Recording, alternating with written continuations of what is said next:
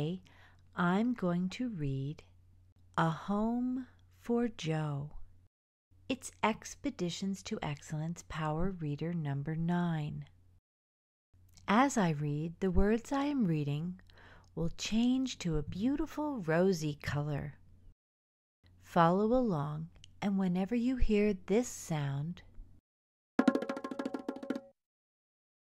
the page will turn. If you are following along with your own printed copy of the story, you'll know to turn the page too. Are you ready? Great. First, I'll read you our special poem, and then our story will begin. To all whom you meet, be truthful and kind. Make the right choices, and good things you'll find.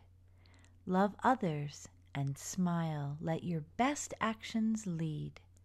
Have fun and have faith, and learn how to read. A Home for Joe. Joe was a goat. He did not have a home. Joe woke up and said, I will roam and roam. I will look for a home.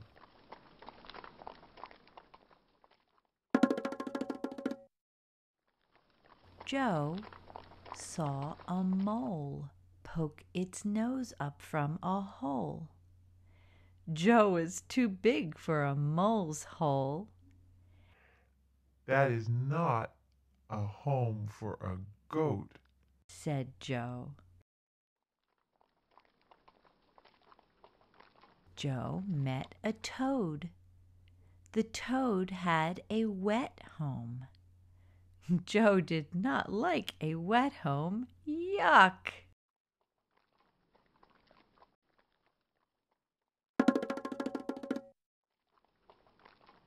Joe met a tan dog. The dog was on a rope. The rope was on a pole. Wag, wag went the dog's tail. The dog was happy to see Joe. I will not bite you, said the dog. Joe gave the dog a bone. Will you untie this rope? You can come in my home, said the dog. Thank you. Said Joe. The dog and Joe became friends. Now Joe has a home. The end. Don't forget to ask your tour guide to complete Conversation Station with you. It's a place to talk and smile. After you can read A Home for Joe, remember to print out your Expeditions to Excellence Reading Award and read A Home for Joe to 3 other people. Thanks for sharing this time with me.